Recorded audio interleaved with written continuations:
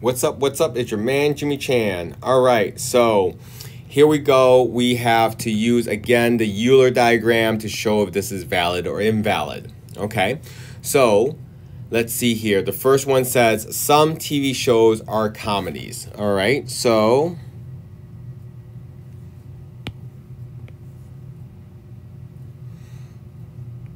here we go. This is TV.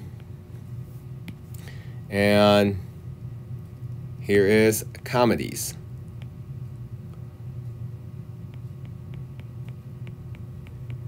Okay, so some TV shows are comedies.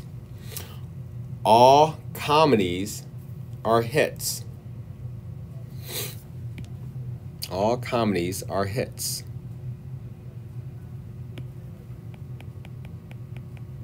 Okay? So I had to get the comedies within the hits circle here. And this says, therefore, some TV shows are hits. And it is true. There are TV shows. There are actually TV shows that are hits. They're not comedies. Right? But there's also TV shows that are comedies and hits. Right? So, therefore, this is going to be valid.